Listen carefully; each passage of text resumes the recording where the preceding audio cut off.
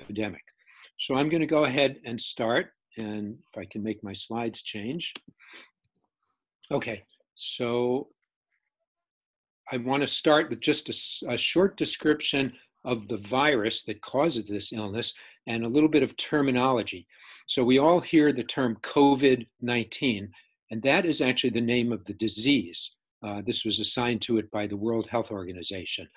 The name of the virus that causes it is SARS-CoV-2, and that indicates the fairly close relationship to the SARS virus that caused an outbreak in 2003.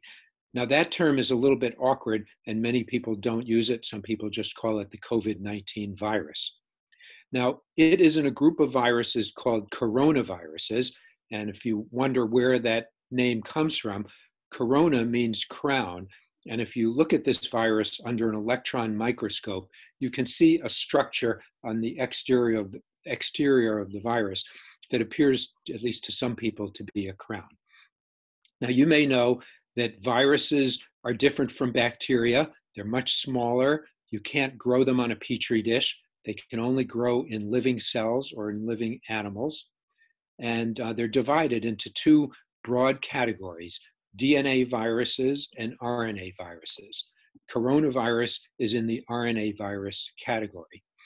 The coronaviruses are very common in nature. There are many different variants of coronaviruses, and they infect many different animals. And the animal that is especially prone to coronavirus is the bat. And you may or may not know this, but there are many different species of bats, and many of them harbor their own or even multiple species of coronavirus. You also may not realize that there are actually 7 human coronaviruses. There are 4 very common coronaviruses that circulate every winter and cause mild illness, mostly in children. The illness is really more or less like a common cold, and they never essentially cause fatalities on their own. But since 2003, we've experienced 3 major epidemics with new coronaviruses. The first one in 2002 and 2003 was the SARS virus. That stands for Severe Acute Respiratory Syndrome. This emerged in China, and then, if you may remember, spread around the world. There were some 8,000 cases with over 700 fatalities. Fortunately, there was very little penetrance of the United States, but there was major activity in Canada. Fortunately, once very stringent infection control measures were put into place, SARS came under control, and by 2004, it disappeared. We don't really understand that, but we've never seen the SARS virus since 2004. In 2012, we saw a new virus called MERS, a new disease. This was occurring in Saudi Arabia. And I neglected to say SARS itself was a form of pneumonia, quite serious, with about a 10% fatality rate. MERS, it turns out, is even worse, and it has about a 30% fatality rate. But it is somewhat less contagious than SARS, and it has pretty much stayed confined, with a few exceptions, to Saudi Arabia. There are still cases occurring in Saudi Arabia. And both SARS and MERS are thought to represent viruses that originated in bats and then moved to specific animals. In the case of SARS, it was an unusual animal in China called the palm civet. In the case of MERS, it's the camel. And most patients with MERS actually have contact with camels and probably acquire the disease from the camels. We think that SARS-CoV-2 probably is similar in that it most likely emerged in bats and may have moved into an animal. There is a suspect animal called the pangolin, which is also called the scaly anteater. It's native to Asia and Africa, and that may have been the transition from the bat to human beings. So let's just go over brief history, which is all very recent.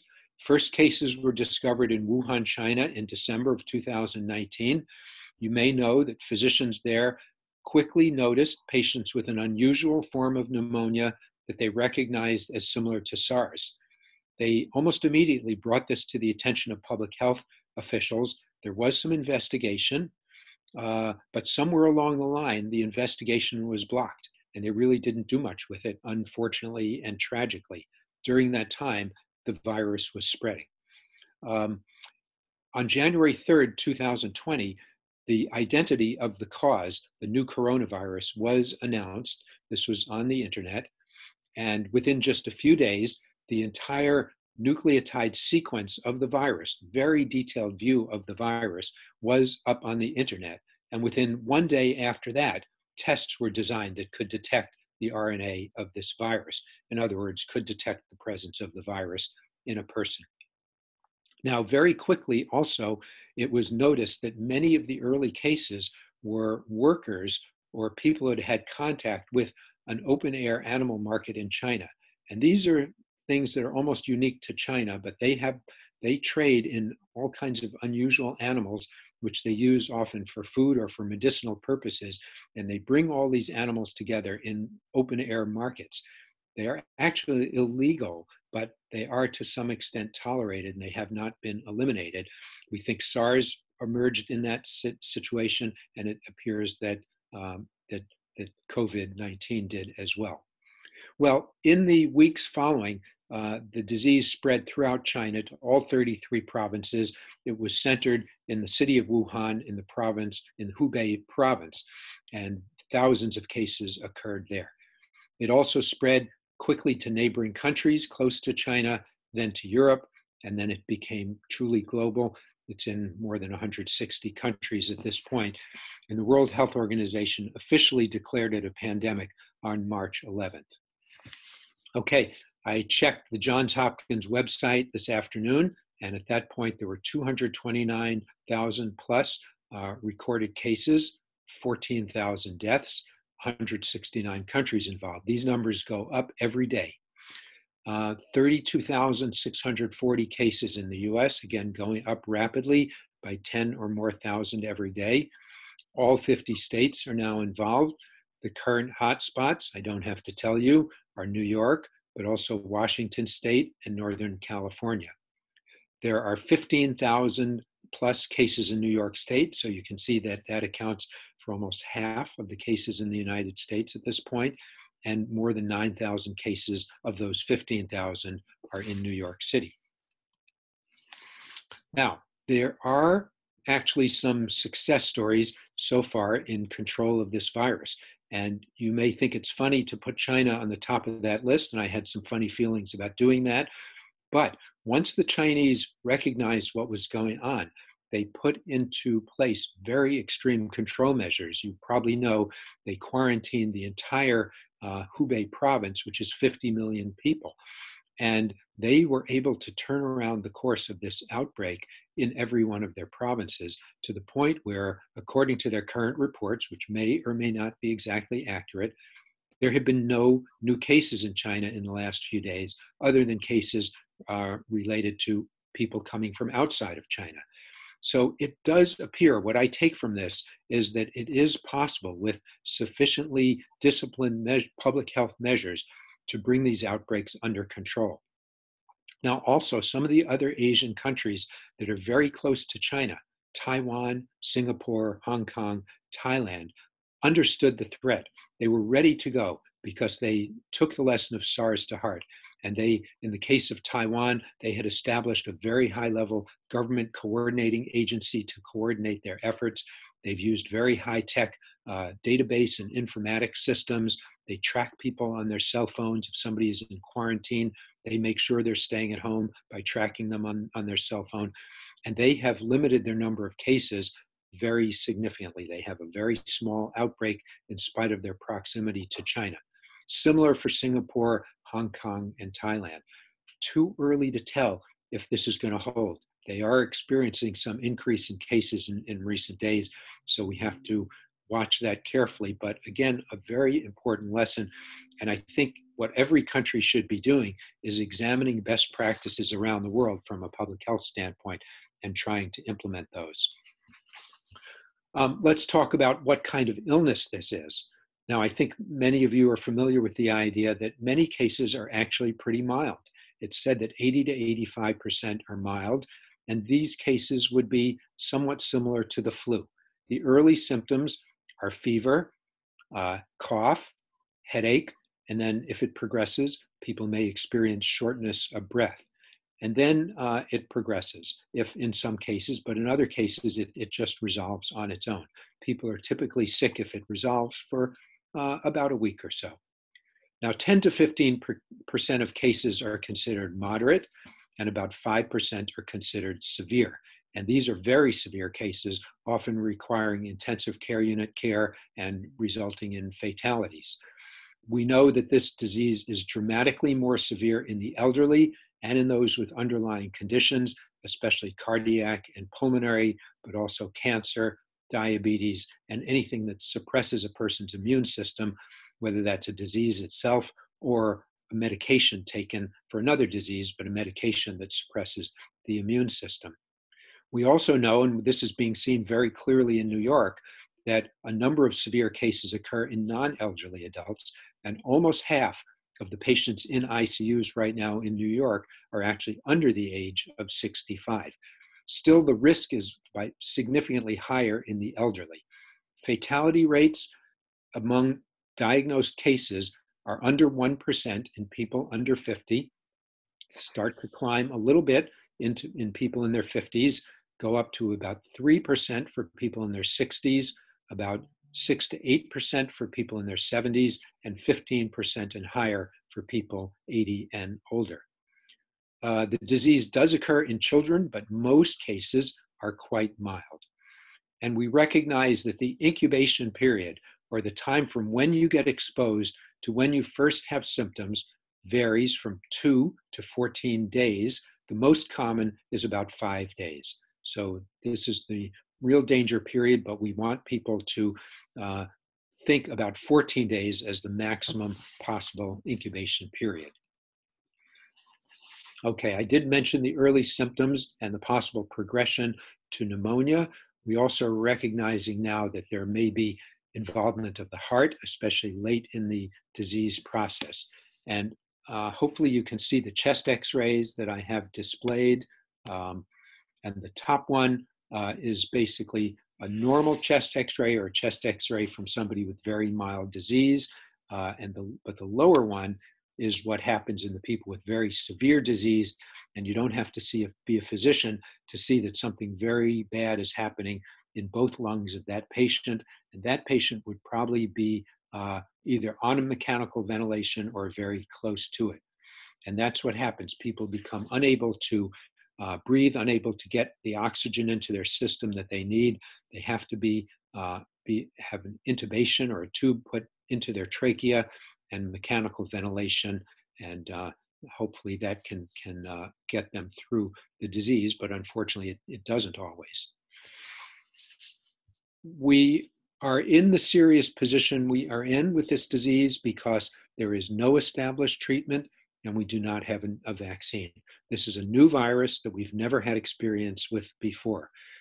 There's an experimental drug called remdesivir that is very active in the laboratory, but it's just starting to be used in people.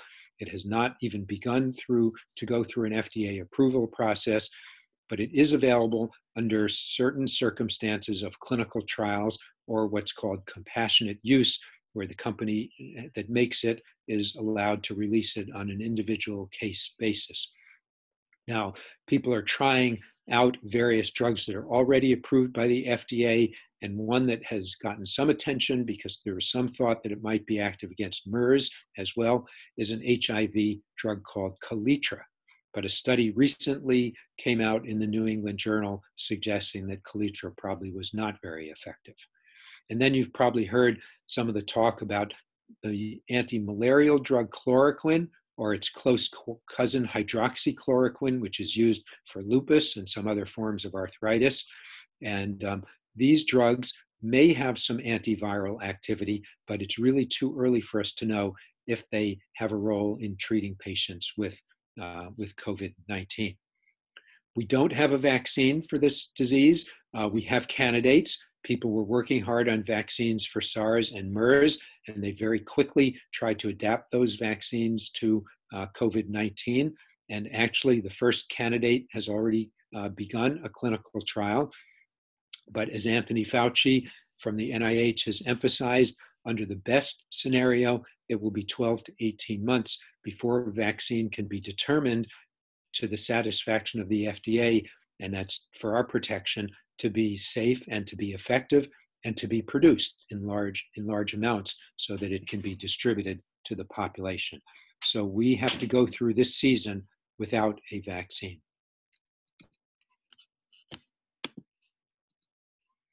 Let me say a word about testing. We do have a test for this virus. It's performed on a nasal swab. The test itself requires only a few hours once the test gets to the laboratory. And I do want to make sure you understand what the test does and what it doesn't do. So the test shows the presence of the virus. And remember that I talked about an incubation period of 2 to 14 days. At the beginning of that incubation period, the test will not be positive. But 1 to 2 days before the person develops symptoms, remember I said that common incubation period might be 5 or 6 days. So at 3 or 4 days after exposure, the person may start to have a positive test. And this probably also means that the person may be contagious at that point. So one of the realities of this infection is that people are probably contagious for 1 to 2 days before they have symptoms, at which point they have no way of knowing that they might have the disease. Now, the test then will be positive, and it'll stay positive while the person is sick, and probably for 1 to 2 or more weeks afterwards. The person may not be infectious for that entire time. That's an unanswered question about this disease.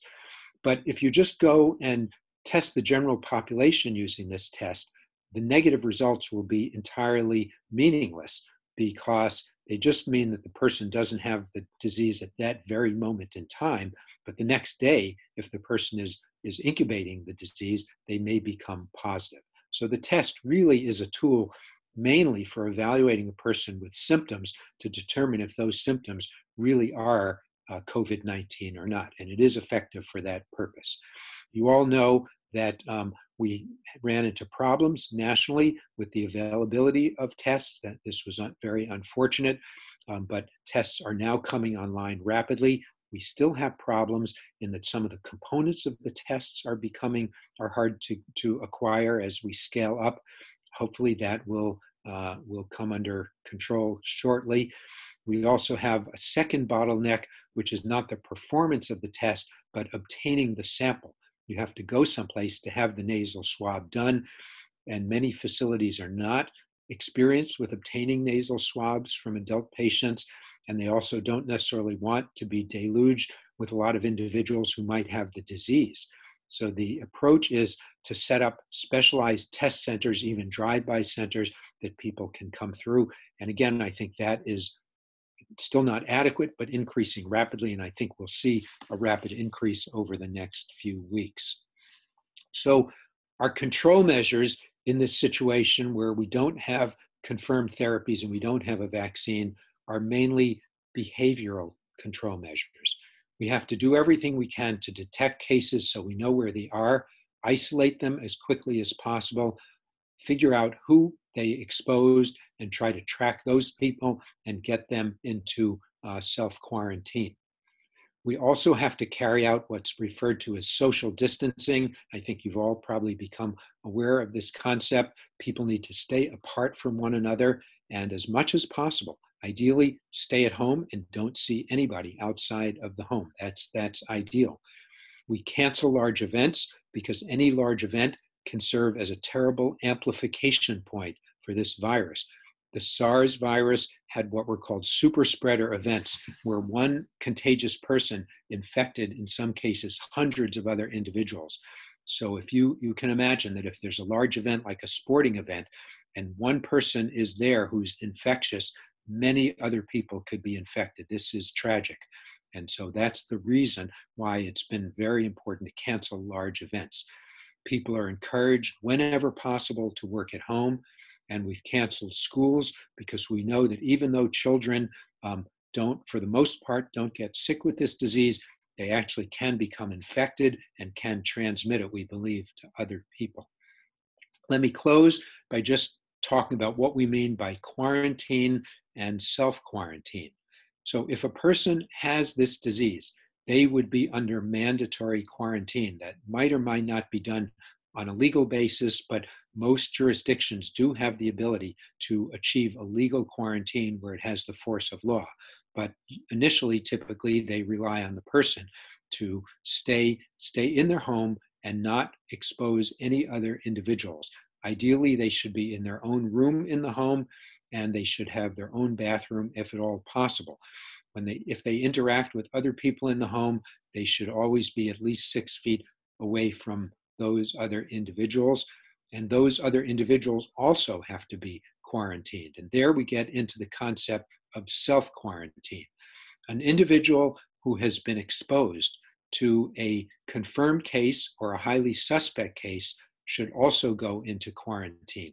We call this self-quarantine, but it's very important to adhere to it. And that requires 14 days, the maximum incubation period, in the home without seeing other individuals. There's some disagreement among authorities about whether people can go outside, but if they do go outside, they must stay away from all other people, no socializing, just a solitary walk. Some authorities in Israel, for example, they say, no, do not go outside at all. And this must go on for 14 days. And these are the tools that we have at our disposal. I actually think that if we really apply these tools very, very vigorously, that they will have an effect.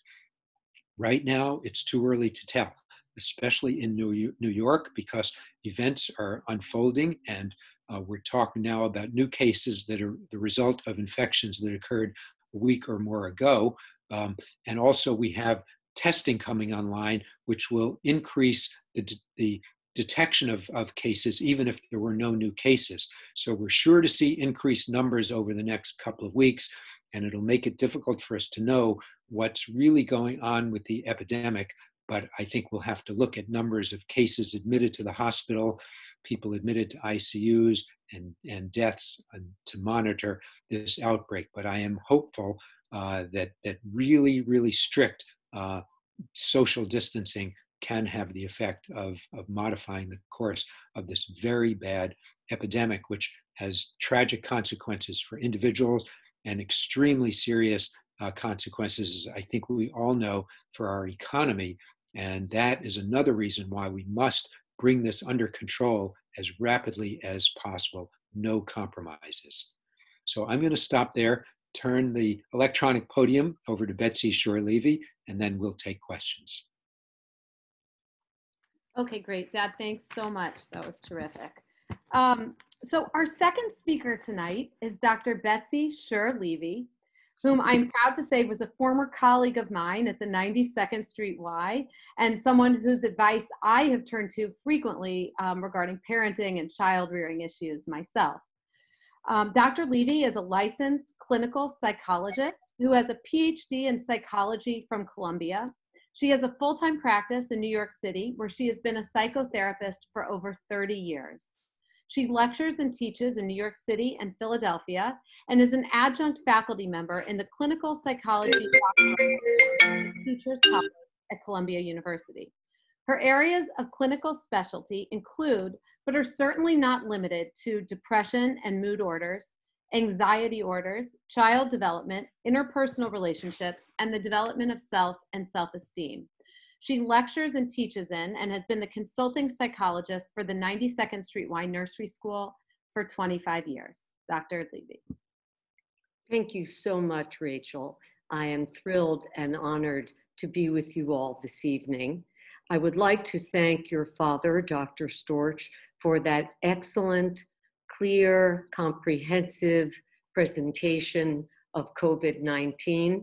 I actually learned a lot, took my own notes, and to be in a presentation with your dad, Dr. Storch, is an honor for me. I would also like to welcome to my home, which is now my home office, the Fifth Avenue Synagogue community, which I have by family now become exposed to and a part of, and so very much enjoy. So with that, I think I will begin. Please excuse any notes that I have. As one can imagine, I have never been before prepared a lecture on COVID-19 because it did not exist. So this may be my first of many, I hope, lectures, not many, I hope it's over, on COVID-19. I'd like to begin with a piece that I saw on the internet, which is so telling because the internet and everything online has become our most significant way of communicating with one another and transmitting information, critical information. When this is over,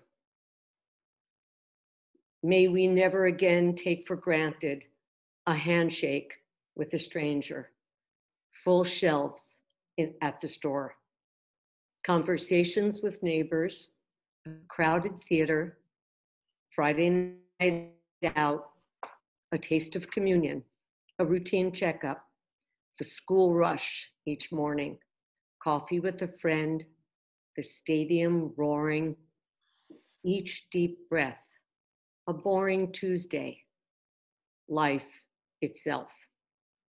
When this ends, may we find that we have become more like the people we wanted to be. We were called to be, we hoped to be, and may we stay that way, better for each other because of the worst. So I'd like to begin there this evening, and I welcome you to take some notes while I'm speaking so you can remind yourself if you have questions for myself and Dr. Storch thereafter.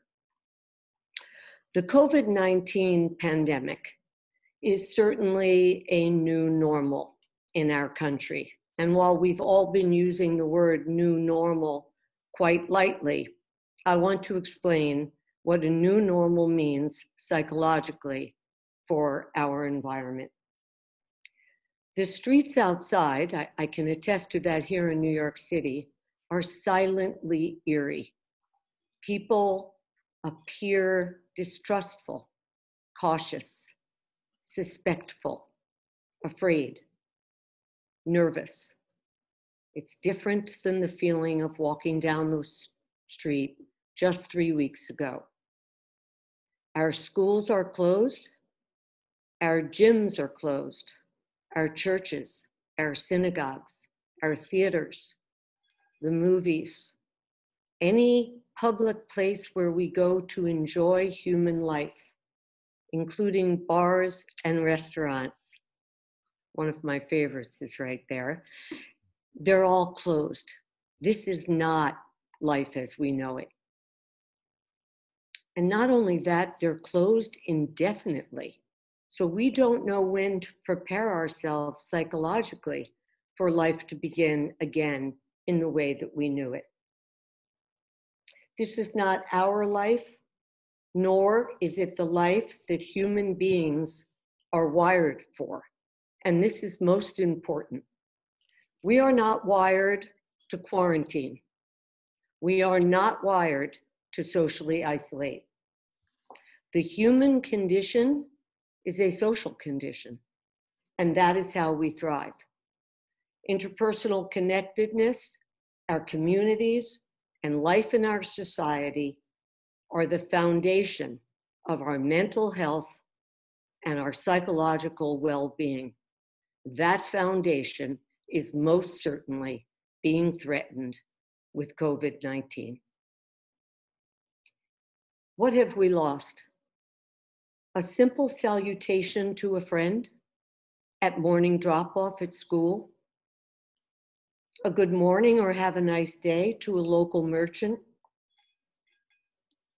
the touch, and I underline the word touch because tactile connection is so important, the simple touch of a friend, a quick hug, a quick kiss or embrace, playing with a cute puppy on the street, stopping a woman with a stroller, asking to help.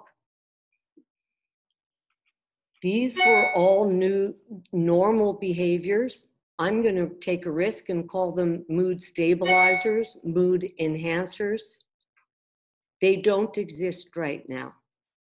They did 3 weeks ago. They don't exist today. If they do exist, they exist virtually at best. And this is where we learn that that fast-paced, quick, technological advance that overwhelmed us all and invaded our privacy is now our best friend. So I wish it did take COVID-19 to teach us this. But as you said earlier, Rachel, we're all going to have to learn more about and embrace technology. Why are we so much more afraid of COVID-19 than we are of the flu? The flu comes every year. It kills approximately or more than 30,000 citizens of our country. And globally, it kills hundreds of thousands. And we can't stop it. We can treat it by vaccine, but that doesn't mean we don't get ill.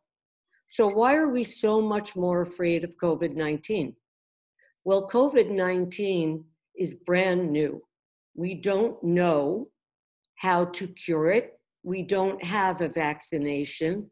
We are scared. We are left with no control, no devices, nowhere to turn. We don't know its fatality rate exactly. We don't know its longevity. We don't know how to treat, and we don't know how to avoid it, aside from the very important measures we've all learned about hand washing, not touching your face, social distancing, wiping with Clorox wipes. Yes, but does that prevent COVID-19? I think Dr. Storch will tell us no, unfortunately. This is an entirely transmissible disease when one is asymptomatic to another. That is scaring our community. There is no sense of personal control, and I cannot emphasize this enough. Control fosters a sense of relief for most people. You take away our control, we panic. And that's where we are. So the effects of COVID-19 on mental health, while they have not, and I underline not, been systematically studied, we do not yet have research. We know what to expect. And this I want to share with you. We expect sheer anxiety. We expect panic. We expect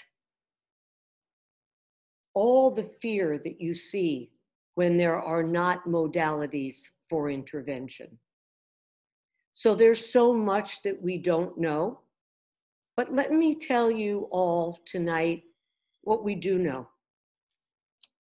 I like to focus on what we can hold on to as we're becoming an increasingly anxious population. We know that our daily mental health will be challenged, if not compromised, and we can expect it and be prepared and put on our bulletproof vests that they'll only work sometimes. We know it is normal to experience changes from day to day. Changes in sleep, very important, in eating patterns, very important, panic-like symptoms, phobia-like symptoms, anxiety, sadness, depression, fear.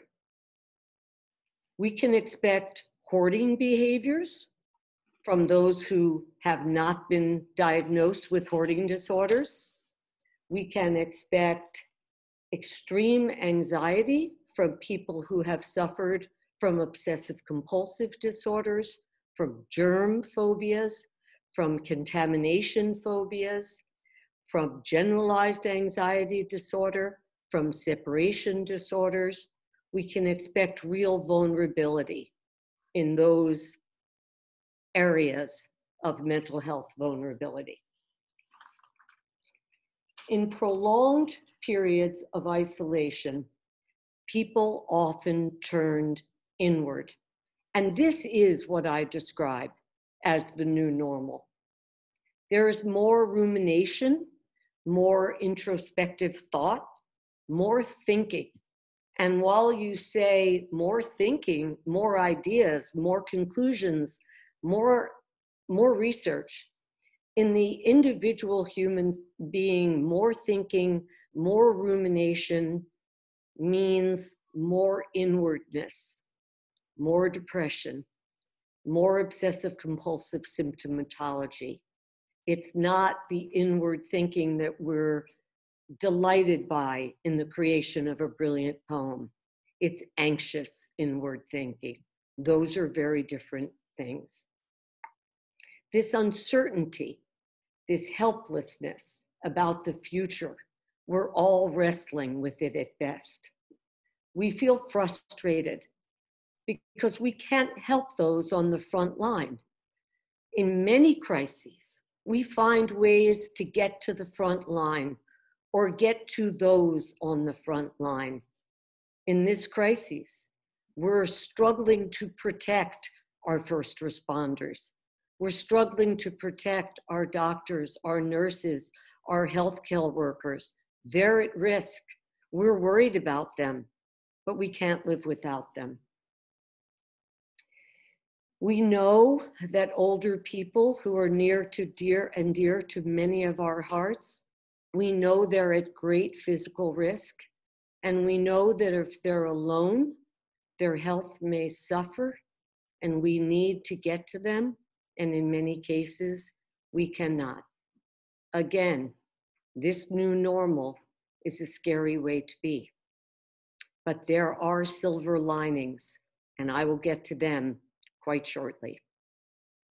We know that this new normal is a strain on patience. Please listen to the word patience, because you're going to need a lot of it in the next few weeks, hopefully not months. We know it's going to challenge our resilience. That's the best thing we have, being a resilient population. We know it's going to challenge periods of despair. We'll have better days, we'll have worse days. We'll feel optimistic, we'll feel pessimistic. I hope that Dr. Storch will check these numbers while I'm speaking, but I believe that 29% of people who suffered from SARS experienced post-traumatic stress disorder, better known to all of us as PTSD, and I bet a lot of us are beginning to experience it right now in our homes. We know that over 31% of Ebola survivors showed symptoms of severe depression. We know those at highest risk, as Dr. Storch said, the elderly, those with pre-existing medical conditions, and pre-existing psychiatric conditions. I think I've described this as generalized anxiety disorder, obsessive compulsive disorder, contamination disorders, etc. We know that loneliness leads to detrimental mental, physical, and musculoskeletal health. These are facts that we know. We know the economy is in a terrible state. We are scared for our jobs. We are scared for our families. We are scared what the economic world will look like when we return to our jobs, if we have those jobs. That's big. That's putting food on the table. That's paying to see a doctor. Many have said that COVID-19 mimics the stages of grief. That would be shock, and then denial, and then sadness, and then acceptance. What gets more to our core than thinking about grief and loss? Freud described humankind in a brilliant way. He said our drives motivated us to love and to work. Well, now, Dr. Freud, we need to love virtually and work virtually and work at home. I, from my readings of Freud, strongly believe this is not what he had in mind. So, what can we do? Where's the silver lining for all of us? The CDC has told us that everyone will respond differently. We agree. The CDC has told us who's at risk. We've discussed this, the older, pre-existing conditions. We haven't discussed children and teens, first responders. And what are the behaviors the CDC describes? Worry about our own health, health of our loved ones, health of our family members, difficulty sleeping, difficulty eating, difficulty concentrating and focusing, which will not help us to work virtually and without the structure of other colleagues and employers, chronic health problems, which may get worse, and very, very importantly, an increased use of tobacco, alcohol, substances, and an increased incidence of relapse for those with addictions. And this is I am begging those that deal with addictions so well to bring their conferences virtually to our homes. And so, as I asked just moments ago, how do we regulate this stress and anxiety caused by COVID-19? Here are some suggestions. Please jot down any questions you have. Reduce and regulate your overexposure to the news and to social media and to all that is out there 24/7 about COVID-19. The human being cannot take being this immersed in fear and bad news. If you are working from home, perhaps you like the 8 o'clock news. I like the 6 o'clock news, not that I'm ever home to make it, but I am now. I like the 6 o'clock news. You don't need to watch the news in between. Turn the television off. If you work by computer all day, turn off your alerts. You don't need to be alerted all day to the next potential catastrophe. Stay connected, stay educated, stay informed, but do not stay overwhelmed and over-immersed in this COVID-19 pandemic. Exercise. Exercise your own body, exercise with others. Take yoga classes online, stretch, breathe, learn how to stretch and breathe online. Eat well and eat regularly. Maintain the way you eat. If you're gonna graze all day at home, graze on carrots and celery, graze on healthy vegetables and fruits, and then have your regular meal. Try to have it with those you're quarantining with, so you have interpersonal discussion, you look eye to eye, you share your meal. All over the country, all over the world, people like to share their meals. Sleep. Sleep is critical for mood regulation. Think about how irritable you are when you don't sleep. Sleep is critical for cognitive functioning. You're going to be asked to work fast and virtually. You need your brain. Get sleep. Implement routine into your life.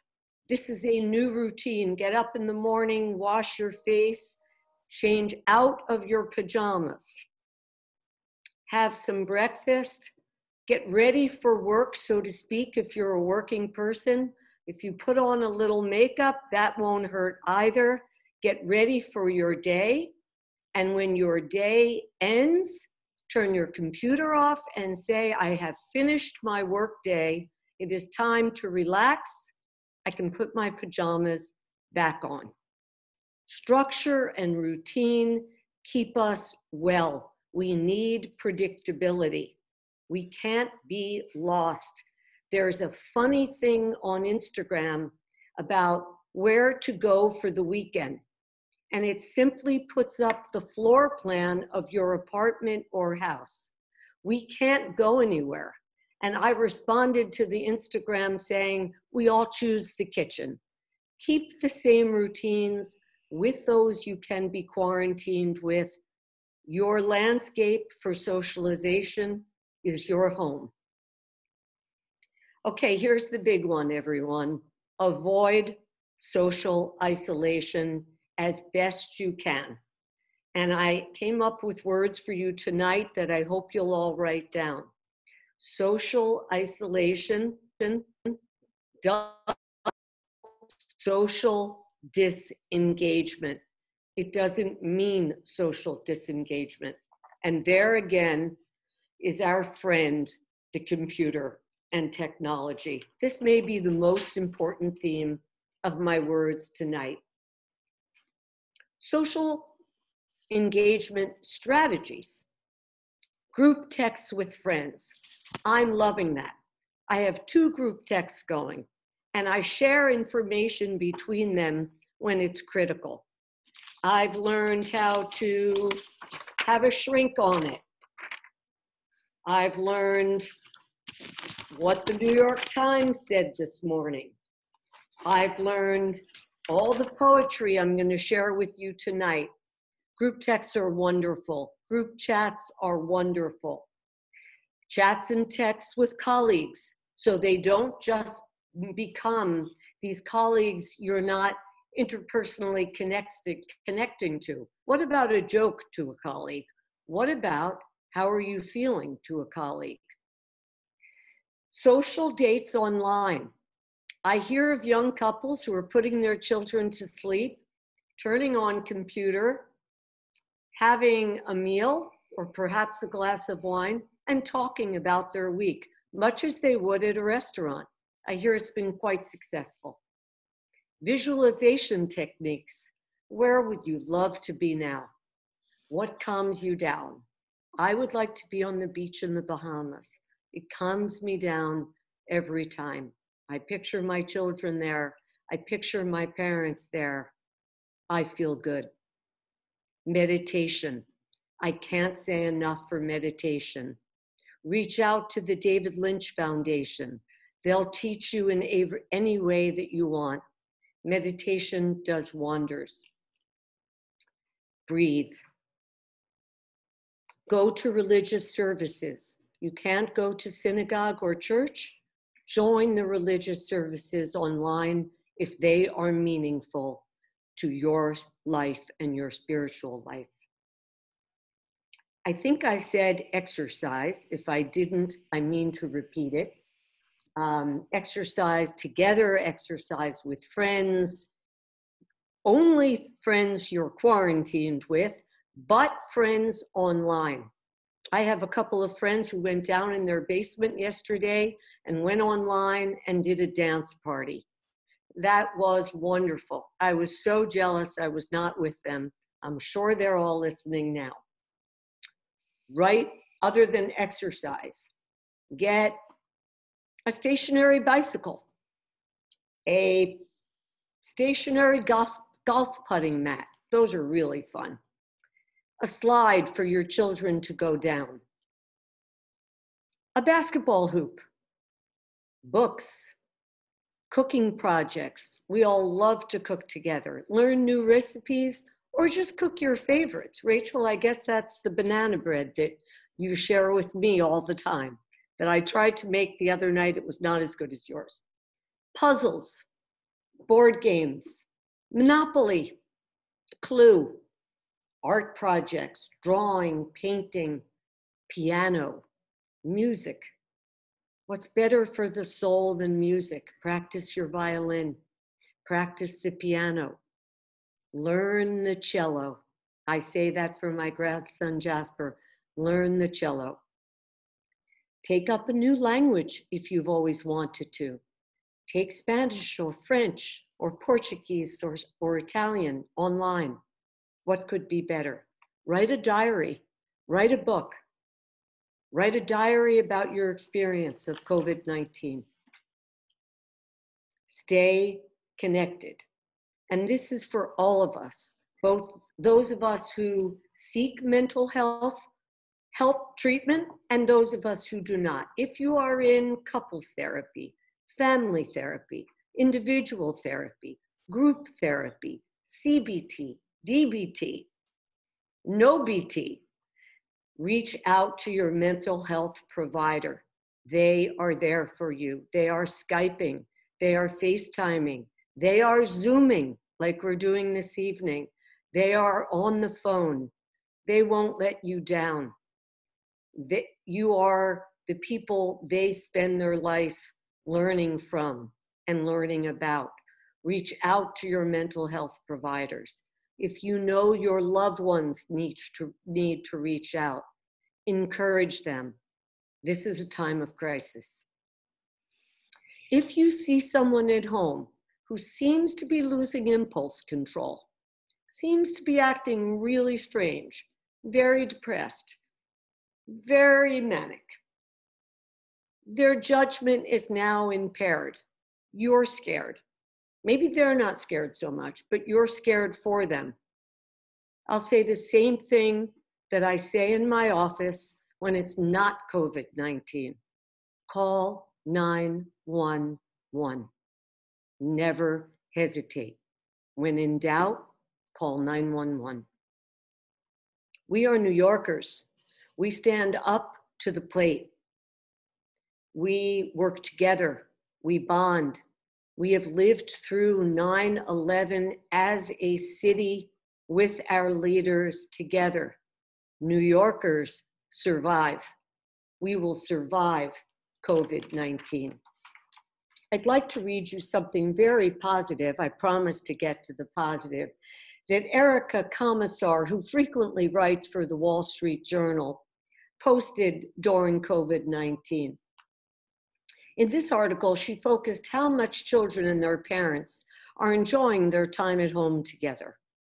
And she wrote, as anxiety and fear settle over the world, there is a silver lining to this pandemic. In a self-occupied world, the coronavirus is making people reassess their priorities and values, underlying values. The United States is one of the hardest working countries in the world. The emotional well-being of America's productivity is coming at a price to the parents and children. She suggests we begin to question the values of our society. That is, do we need to be into work when we could have walked our children to work and we won't see them perhaps for 3 days? Do we need to come home really at 11 o'clock when the work can wait till the next morning? So I'm hoping that COVID-19 will help us all as a country to reassess some of our values. Maybe then it won't be so shocking to go from all to nothing. Okay, I'd like to change sets for those of you in the audience who are parents or grandparents, aunts and uncles, teachers, educators. How do we talk to our children and our teenagers? Let's talk about children first. First of all, don't assume anything. Ask first. Ask what your children know. Ask what their fears are.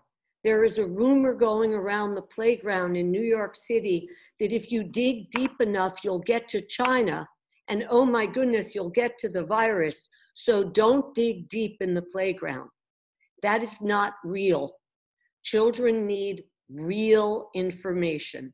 What they fantasize about is worse. Their anticipatory anxiety is worse. Children need real facts and reassuring facts and honest facts. They need to know that their parents are taking every measure to keep them safe and protect them from this illness, this virus. They need to know this is new. We all need to be careful together. Mommy and daddy, your teachers, your aunts, your uncles, your grandparents, we're all protecting you. That doesn't mean we can all visit you. We can talk online. We love in our hearts. We love in our souls. Make sure you take into account the developmental level of your child, that you're speaking at a level that doesn't terrify them, at a level they can absorb and understand. Do not increase anxiety in young children. They're not equipped, they're not yet equipped to deal with anxiety as we are. And an extra point, if you are going to talk to your children about COVID-19, please talk to them in the daytime. Talk to them before they are exhausted, before they will distort your words. Lunchtime is perfect. Saturday lunch, my favorite time to talk to children.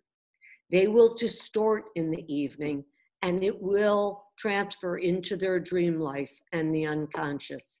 Spare them that pain. Neutral language, neutral words. My patients know I love the word neutral. Don't use scary words. Use real, honest words. Germ is not a scary word. Virus, in some contexts, is a scary word. We might die is a very, very, very scary word. And if your children ask, will we die? The chances are no. We are doing everything to keep you and the people you love safe, and so are our leaders and our doctors. If kids ask you questions and you're feeling anxious, answer the question at a different time in the day. Don't discuss anything when you're particularly anxious. If you've just learned a dear friend has COVID-19, that's not when to answer your daughter's or son's question. Keep that in mind. But do acknowledge their fears. This is scary. Do acknowledge their fears of not going to school, of what the world is going to look like. Be as reassuring as you can. You cannot dig to China. You cannot get COVID-19, let's hope, on the swing set or in the slide in your living room, to be sure. Before I take your questions this evening, I'd like to read you something that a friend shared with me. It's a poem by Kitty O'Meara, and it's based on an Italian poem by Irene Vella. Some of you may know her. It goes as, and the people stayed home and read books and listened and rested and exercised and made art and played games and learned new ways of being and were still and listened more deeply. Some meditated, some prayed, some danced, some met their shadows, and the people began to think differently, and the people healed. And in the absence of people living in ignorant, dangerous, mindless, and heartless ways, the earth began to heal. And when the danger passed, and when the people joined together again, they grieved their losses and made new choices and dreamed new images and created new ways to live and to heal and heal the earth as they had been healed. And with that, I wish you all health, some companionship, a safe quarantine, a safe family, and ultimately, let's pray for peace for a safe world. Thank you very much. It was my honor to be with you tonight.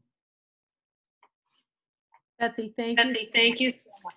So My pleasure, Rachel. we can go to some questions now. The first question I'm going to pose is actually from Rebbitzin Lisa Babbage. She typed it in. And here's the question. How can a pandemic end? It seems like there's no way out. Even once the numbers go down, won't people going out create the numbers to go up again? Okay, sounds like that's for me. And pandemics do end. We've had influenza pandemics, and they do peter out after a while. One thing that happens is gradually people become immune to the infection, and then the virus doesn't have as many people to infect. And when that number gets high enough, the activity will go down. Some viruses are affected by the climate, and the seasonal change may eliminate the virus. So this will go away. Exactly what the time course will be, it's too early to tell, but we will get ahead of this. Okay, let's see. So you can now type a question if you would like, and I can read it out. And if you give me just a minute, I'm going to try and activate the raise hand feature so that you can be enabled to ask your questions.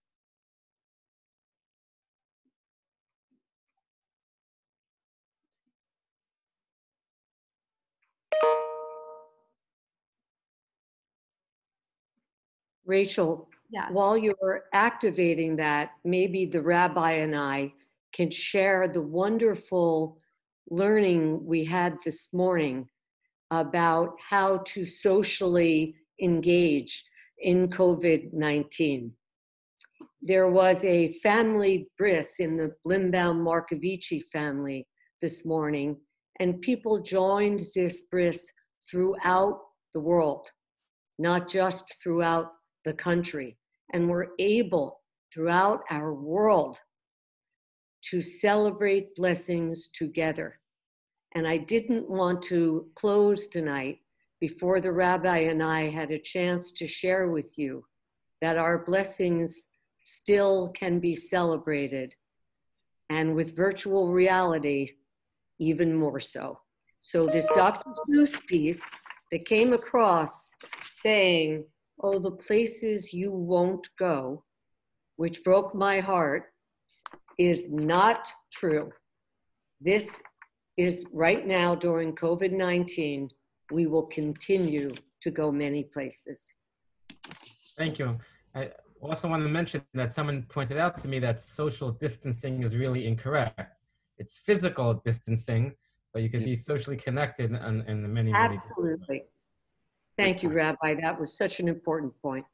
Okay, so I'm having a little trouble activating the questions, but I've had several submitted that people have typed in. So I'm going to go ahead and read those myself. I apologize for my lack of being able to navigate this, and feel free to type in through the chat any questions you have, and I'll read them out loud.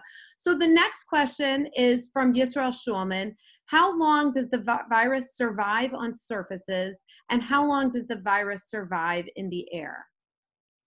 Okay, thank you for asking that question. And unfortunately, this virus is somewhat more persistent in the environment than some others. And the experiments that have been done show that the virus can stay alive on some surfaces for some hours or even some days. In one experiment, even as long as 9 days, although that probably is not typical.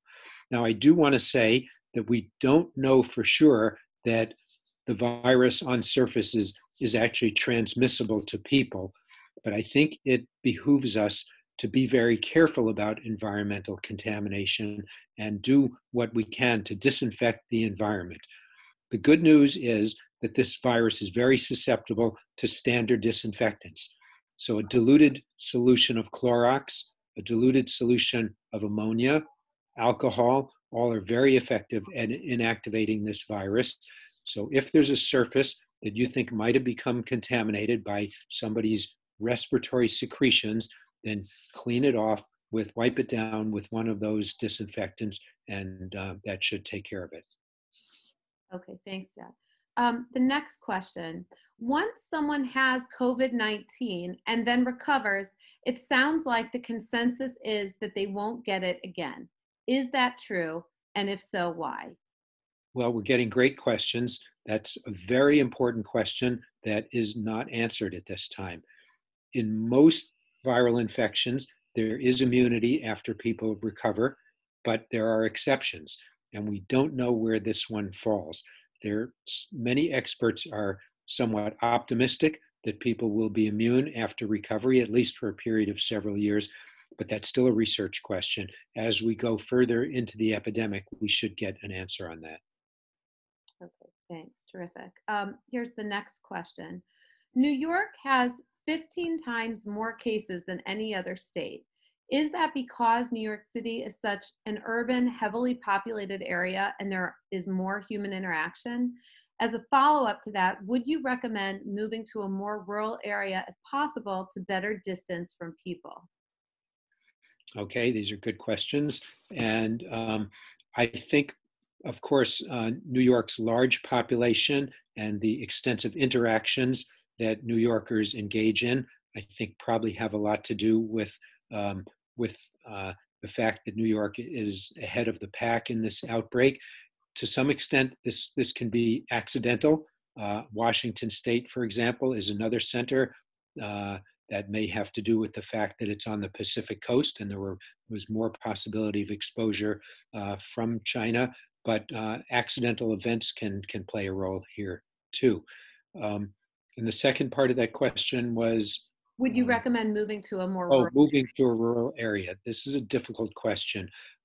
Let me say that I think it is possible to maintain safety in New York. Remember that your home is safe, and if you can stay at home and the people in the household, as much as possible, stay at home, you will be safe. The biggest point of vulnerability is going out shopping, and anything you can do to limit that is important. If you can shop online and have food or other things delivered, that's so much the better. If you have to go out shopping, then one person should be designated to go. It should be a person who's not in a high-risk group, and the person should make an effort to go to the store at the time when they expect it will be least crowded and get in and out as rapidly as possible. For people who have the option to move completely out of the city, that might be advantageous, but they will still have to maintain the same precautions and maintain, I like the rabbi's term, physical distancing from people, because I think we're going to see that this virus will spread around the country. So, Dad, there's a related question from somebody else, but I'll go ahead and ask it now. And that question is, what about deliveries? So even if the delivery man or friend leaves something outside your door, can the germs still be on the bag? Well, I would have to say that is a possibility because we know that the virus has some stability in the environment. We don't know for sure how effectively that is transmitted, but I think you should not take the chance. And so the thing to do is to have the delivery man put the material outside the door. It's better not to interact with the delivery person directly if possible. And then have some alcohol or bleach wipes or Lysol wipes and wipe down the outside surfaces of the material before, as you bring it into the house. And then after that, if you have gloves, you can wear gloves for that process. If you don't, be sure to use hand sanitizer or wash your hands immediately when you finish the disinfection process, just in case your hands got contaminated. Okay, terrific. Here is another question and comment from someone. And this person says, I just want to say that being alone is not the same as being lonely. And here's the question. I am sewing masks to be filled either with a Swiffer or a HEPA air conditioner filter. I was told that these masks are as good as the N95 mask. Is this true? I don't fully know the answer to that question. I'm sure it in part depends on how well that mask is put together, but it certainly an interesting idea. Dr. Levy also may want to comment on this question, how people can use their time for altruistic ends, and that may be very beneficial both to other people and to the individual, him or herself. Yes, in fact, the research always shows us that people feel more control and much less depressed and much less anxious if they can be helping the cause. And this has been something that we need to remain so isolated that how do you go out there and help the cause? But doing things at home, if we learn how to prepare a mask, if we learn how to make hand sanitizer, etc., we will feel that we are helping.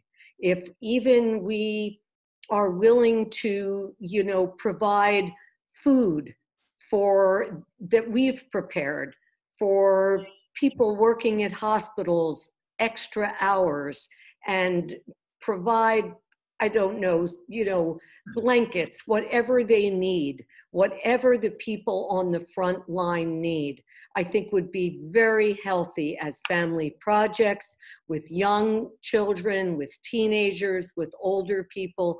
We need to feel we can contribute to this pandemic and to helping the people at greatest risk. Thank you. I have another question. Is it safe for adults in their 60s and 70s to walk outside? And is it safe to sit on park benches? Okay, being outside is just fine as long as you don't interact with other people. If you do, make sure that the distance is 6 feet or more. But there's nothing wrong with being outside. In fact, it's very good from the standpoint of both physical and mental health. And I believe it is permitted under the stay-at-home order for people to go outside and exercise. Rachel, you might want to comment on that. So I would encourage it. If you're concerned about the bench and it's not completely unreasonable, particularly if it's a heavily used bench, then you could bring some wipes with you and wipe down the bench before you sit on it. I'm going to just follow up there in that we do know that the vitamin D that is in the air outside is so healthy for us, and the sunlight is incredibly healthy. So if we are still able to be outside safely with significant distance, I encourage people, especially as the weather is getting nicer, to take their walks. My question here has always been, do you want to take a walk to a park? And for many people, the question has been a beach. Are parks and beach areas any more dangerous than just walking down the street? But in terms of getting outside, sunlight, vitamin D, those are all antidepressants. They are critical. It makes you feel part of the society and not alone. And I'm all for it. Just don't hug your neighbor. Okay, and we'll do one last question, and then, oh, I'm sorry, there are two more questions. We'll do those, and then I'm going to turn it over to the rabbi to close. So next question. Oh, wait, and Nani, my daughter, come here, Nani. Do you want to ask your question? Can I hug Hi, my Nani. Yeah, Nani wants to know if she can hug me. Yes, because you're in the same household, and that's wonderful. That's very good. An unsurprising answer from the grandfather. Yeah. So that actually leads perfectly to the next question, which is, if we've stayed in our homes for 2 to 4 weeks before Pesach, is it safe to then go to grandparents if you're feeling fine and you have not been exposed in weeks? Yes, that's a question that's being asked. And if you have been perfectly confined for 2 weeks, then you should not be, the chance that you have the virus at that point would be exceedingly low. So you might decide to visit grandparents. Now, we have to be careful when we start making exceptions. People tend to bend the rules. And if you started having a large number of people assembling at the grandparents' home, that would not be a good idea. And remember that people over 60, and even more so people over 70, if they get this disease, may have really serious problems. So keep that in mind. But if people have really been completely isolated for 2 weeks, they should be not infectious. Okay.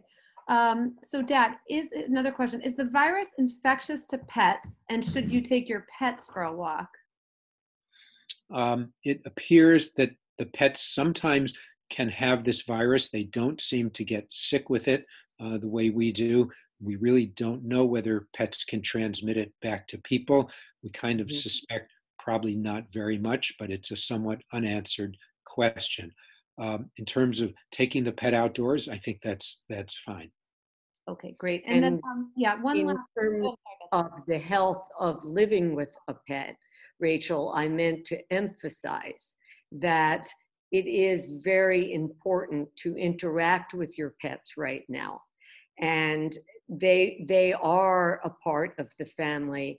And I encourage people even to lend their pets if an older person has someone to help them take care of an animal, a small dog, something of the sort. If you have the help, it might be very kind to offer a day with a dog or a cat to someone who's alone. Thank you. And then the final question, and then to the rabbi, this was a follow-up about the park bench. Someone asked, should you encourage someone to bring a towel or blanket to sit on as the alternative to wiping down the park bench? Well, that's okay too. I think that would be helpful. But if it were your own towel, then you should wrap it up so that the part of when you're done, wrap it up so that the part that was in contact with the bench is inside against each other, and the surface that you were on is on the outside, and then put it into the washing machine as soon as you get home. Okay, thanks so much. Thank you, Dad, to you and to Dr. Levy. And Rabbi, why don't you go ahead and close? Yes, thank you all of you for joining, and our presenters, Dr. Storch and Dr. Shor-Levi. It's really a pleasure to have you all. Just to conclude, the Torah teaches us that we're always supposed to approach things on two levels. One with physical and mental precautions, which we spent this evening learning about, but also on the spiritual plane. I thought maybe it would be appropriate if we could just recite one psalm together, one chapter of Tehillim, which should be said in merit of all those who are ill and those who are in the continuing safety of all of us. So I have it over here. Are you able to see, or is it? Yes, that's just fine. If you lift it up a little bit. Okay. Is this okay? Yes, we can see it. A little higher. Okay. So I'm going to read it, and if everyone could kindly read along with me. Shir Lamalos, Asa Enai El Harim, Ma'ayin Yavo Ezri. Ezri Me'im Adonai, Osei Shamayim Va'aretz. Ayitain Lamot Raglecha, Al Yanum Shomerecha. Hine Lo Yanum Velo Yishan, Shomer Yisrael. Adonai Shomerecha, Adonai Tzelecha Al Yad Yaminecha. Yom HaShemesh Lo Yakeka, Vayereach Ba'layla. Adonai Yishmorcha Mikol Ra, Yishmor Es Nafshecha. Adonai Yishmor Tzeischa Vorecha, Me'ata B'yad Olam. Amen. Please God, everyone should have health and safety. And as always, if we could do anything for you, please don't hesitate to reach out. And I want to thank Rachel for organizing and moderating this wonderful program. Thank you all so much, and have a wonderful evening. Thank you all. Good night. Good night. Betsy, I'm going to ask one more question that came in. I hadn't seen it. If someone is newly stressed, how would they seek psychological help online if they don't currently have a relationship with a therapist? Well, you could absolutely go on to Psychology Today or zencare.com and look for a therapist nearby who works, let's say, with your insurance or not with your insurance. Reach out to them.